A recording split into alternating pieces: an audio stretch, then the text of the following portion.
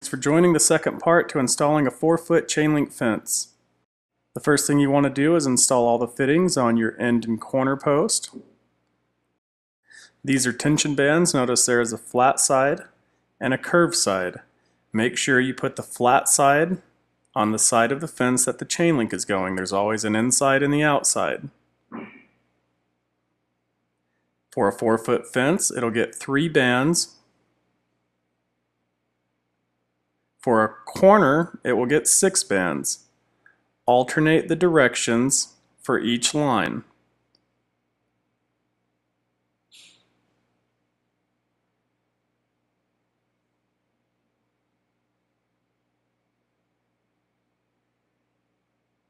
Place your 2-way cap on for the top row. Apply nuts and bolts to the tension bands. The top band will sit down about 2 inches under the top cap. The center band will go in the center of the line, and then the bottom band will go about 4 inches above the ground. Now put the line caps on. Notice there's a curve loop to the line top. That loop faces the outside of the chain link, the same side of the fence that the chain link is going to hang on. Install your top rail. Smooth side goes into the top rail. You'll have a swedge, so they just joint together.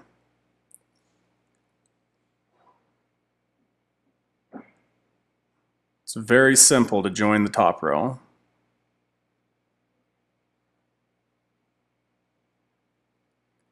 Measure from the inside of the cap to the swedge. Make your cut. It's easiest to cut pipe with a portable bandsaw.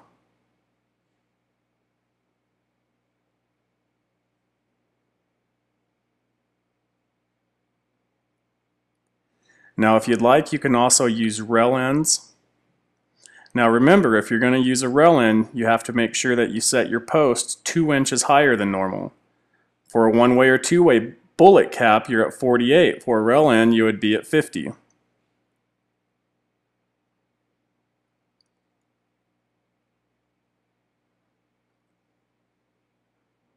So now we're going to start hooking up the chain link. You want to make sure you put a tie on first.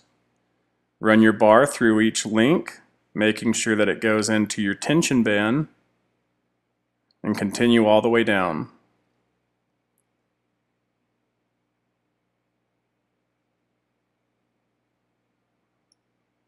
Tighten up your tension bands. A 1/2-inch impact drill does very well. Now we have to weave the chain link. Notice there's a single strand and a double strand. You have to have a single and a double strand when you weave wire together. A double and a double or a single and a single will not work.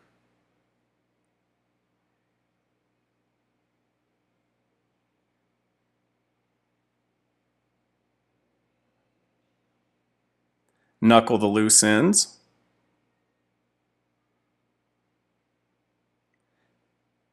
And now it's time to stretch the fence. You're going to run a bar about 3 feet away from the end post, running it through the links of your chain link.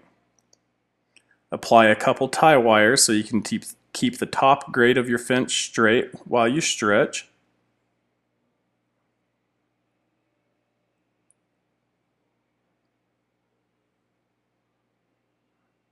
Wrap a come along above the middle band, center, apply your stretching bar.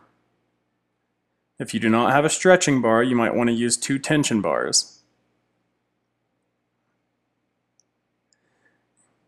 For a stretch this small, you're just going to give it a couple good stretches until you can't pull the links together by hand. Find where you want to cut your wire. Don't make it too tight. Run your tension bar down, going through the links in your tension band.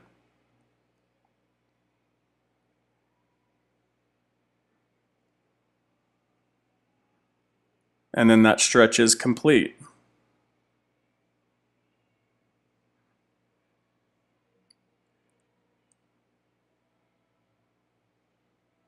Now you're ready to tie the fence.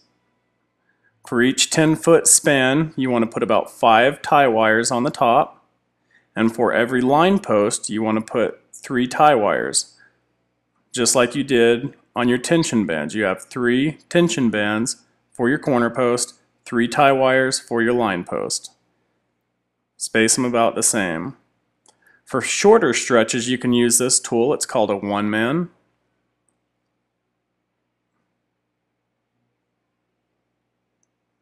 It's too small for a come-along, so you have to use this tool. Makes it very simple, and we have a nice tight stretch. Now we have to put in a double gate and a single gate. So we're going to install J-bolts into holes that we have drilled into our post. The holes are about 10 inches down from the top and 14 inches up from the bottom. Now we're going to install our females on the hinging side. This is what's going to attach to the J-bolts. Make sure you keep all your nuts and bolts on the inside of your fence for security purposes. For your J-bolts, make sure the bottom one faces up and the top one faces down so you can't lift your gate off of the J-bolts.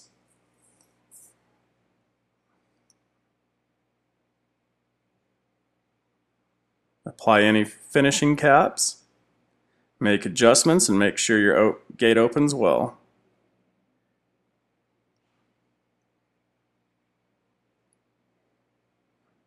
And we're going to have the same process for the double gate.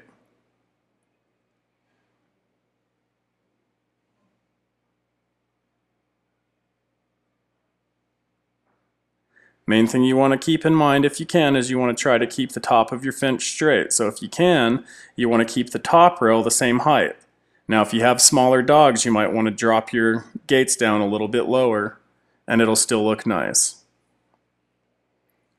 For this fence project, there's 2 different grades. So the ground changes level, so it's not 100% straight. So it'll stair step a little bit.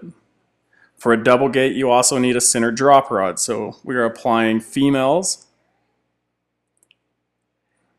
That one will attach about 4 inches up from the bottom. Apply your drop rod. And you'll want about 4 inches of slack to drop into the drop pin we're going to set.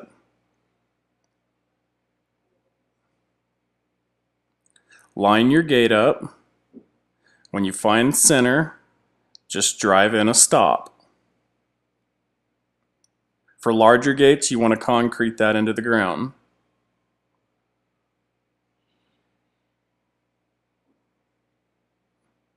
We like to set screw our females on double gates because they get a lot of wear and tear. It just keeps everything straight for a long time.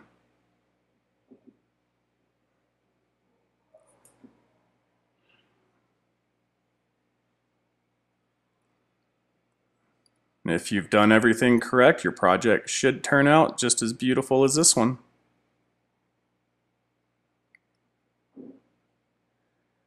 Again, thanks for watching. For more tutorials, please go to buettsfence.com. And as always, please subscribe.